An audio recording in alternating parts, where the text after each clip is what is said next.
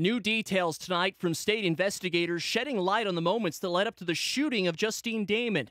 According to the Minnesota BCA, two Minneapolis police officers identified as Matthew Harity and Muhammad Noor were headed south down the alley. The lights on their squad car turned off, the dash cam not on.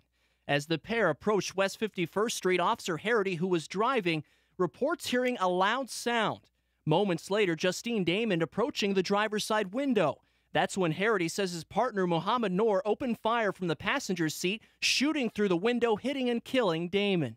The night, all starting minutes earlier with a 911 call just before 11:30. Family members telling Fox 9 it was Justine. Where the call was made, we don't know for sure.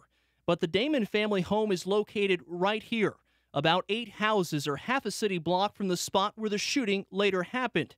Neighbors witnessing the aftermath. From our window, we could see where the crime scene happened, and we could, definitely see that there was a body laying there. And as for the original 911 call, so far 3 versions exist. Minneapolis police describing the call as a, quote, unknown trouble call, the BCA calling it a, quote, possible assault, and the Damond family describing it as a, quote, active sexual assault.